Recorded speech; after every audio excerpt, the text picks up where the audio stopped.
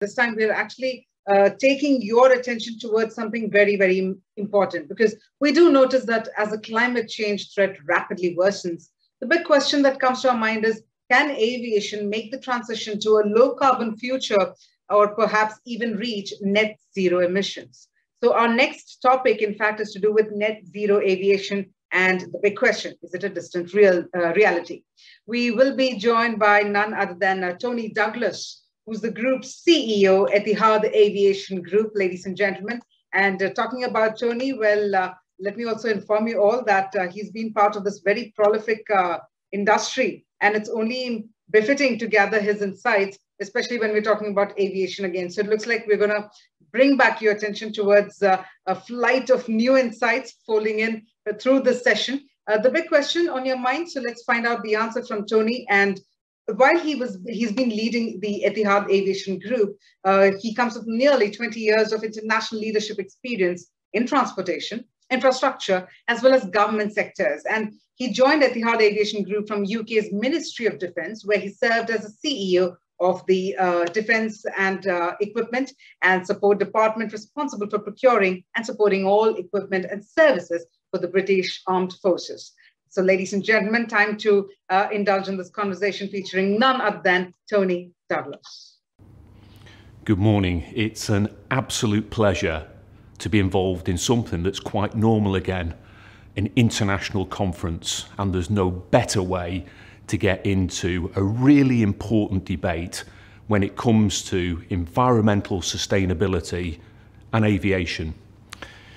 Obviously, running a global international airline, it's no surprise to us the challenge that aviation quite rightly faces. In a world where we want to have global connectivity, where we acknowledge that there is a growth of demand that is likely to continue to build, but coupled with the fact that the physics of flight and current propulsion technologies means that it will be a carbon producer, it's fair to say that this is the industry's biggest challenge ever.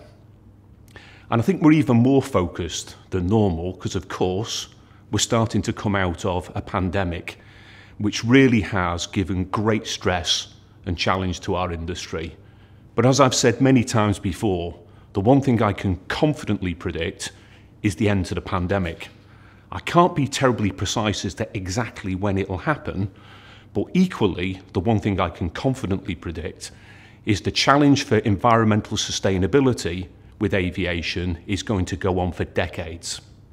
So it leads to the need for collaboration. And when I say collaboration, I mean collaboration with a big capital C. I'm talking about governance, I'm talking about regulators, but I'm also talking about consumers. The way all of us come together with the industry, with the manufacturers, with the technology providers to find incremental solutions that will allow us to crack this problem. So corporate responsibility, it's the kind of thing that many companies talk about. It's the kind of thing that we see in annual reports these days. But for us at Etihad, we've tried to do something very, very, very different here. We've got two particular aircraft in our fleet. They're personalities in their own right. One's the Greenliner, and the Greenliner is a Boeing 787, a remarkably efficient modern aircraft powered by General Electric. And the second aircraft is the Sustainable 50, which is an Airbus A350 powered by Rolls-Royce XWB engines. And we've been using these two aircraft almost as a go-to place for anybody out there to help collaborate those incremental changes. And the Greenliner, which has been running for over 2 years now, has been particularly successful in that regard. So working with partners as broad as NASA, the North American Space Agency, obviously the power providers that I've mentioned before, but many smaller technology providers, we've been able to prove that this problem is solvable. It's certainly not going to be easy, but it's very much solvable. So allow me to give what I think is a really encouraging example. In October of last year, we ran a sustainable flight on the Greenliner from London's Heathrow Airport to Abu Dhabi. And we were able to reduce 72% of the carbon footprint from the equivalent flight in 2019. So this is a big step in the right direction. And some people might be forgiven for saying, well, if you can do that so quickly, is this problem as big as everybody's saying? Well, of course it is, because allow me to unpack the 72%. The equivalent flight in 2019 was an Airbus A380, so a much heavier aircraft with 4 engines. So the efficiency of a carbon-structured aircraft with modern power obviously made quite a significant difference. The second thing was using sustainable aviation fuels, and this is a big part of the solution going forward. Currently, prohibitively expensive, it's 3 times X more, but also there's a challenge on supply.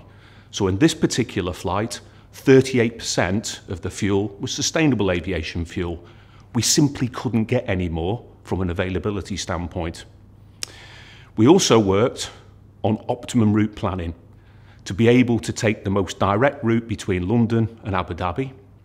It saved us 40 minutes in time, and with a continuous descent, allowed us to save the equivalent of 6 tons of CO2. And finally, working with a really innovative technology provider, we were able to use predictive technologies, looking at barometric pressure, air temperature, weather patterns and such like, to reduce the condensation trails, those things, the lines you see in the sky. Add all of those things together, 72% improvement. Now, what that brings us back to collaboration with is the fact that 2 of them in particular, which is the shortest possible route, most efficient route, and the availability of sustainable aviation fuel, aren't currently repeatable for us. So this is why I say it's collaboration with a capital C. We're all this in this one together, but as you can see, there is a solution in the making.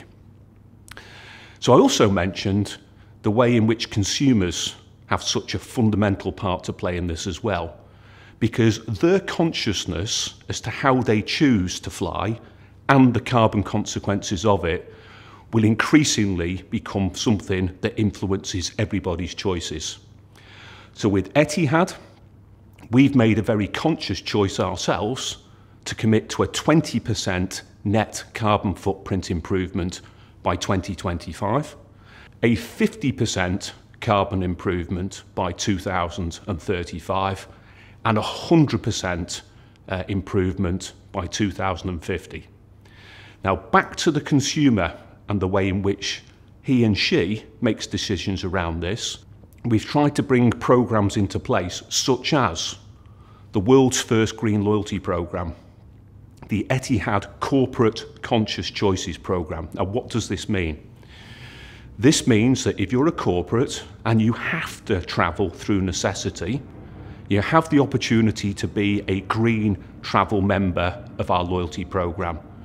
Conscious choices means that you can elect to pay an environmental surcharge and choose the amount that you're prepared to donate then into sustainable aviation fuels, into forestry carbon offset programs, or into helping us planting mangroves here in Abu Dhabi as part of that carbon offsetting process. Equally, the loyalty miles that you accrue, the Etihad guest miles, you can also donate them in the same way into sustainable aviation fuel, into carbon offsetting through forestry, or again, into planting mangroves. The reason why I mention mangroves in particular is because, of course, they're an amazing species. Some of you may not be aware of this, but they're up to 4 times more efficient in the way in which they consume CO2 than a normal forestry offset program. So we've committed big here in Abu Dhabi to the Abu Dhabi mangrove forest, and we're really trying to encourage people to see how they can participate in the way in which they offset through the Corporate Conscious Choices program and individually into contributing to this really exciting process. The average mangrove over a 25-year mature life consumes 300 kilograms of CO2. It's a home for small fish. It's a water filtration specialist. It's an out-and-out winner. So that's one of the reasons why we're so keen to sponsor mangroves as well. So the importance, therefore, of corporate conscious choices, that green loyalty programme, is back to broader corporate responsibility. It means that the people who engage in travel in such a way can take the benefit with being carbon accredited for the way in which their staff have then committed to travel.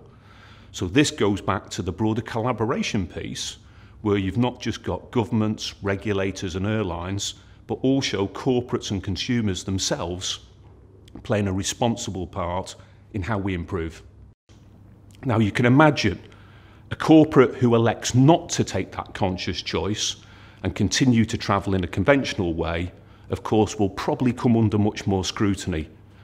But the reason why we're doing this is really important back to collaboration, because the way we'll potentially crack the availability challenge with sustainable aviation fuel is to create more economic interest in the fashion that I've just described. So in summary, is this a really big challenge? Yes, of course it is. Is there a solution? There is a solution, but it's going to require all of us to collaborate together. It will be lots of small things that add up to a big solution, but I think we can all be confident that over time, aviation can play its part in this regard.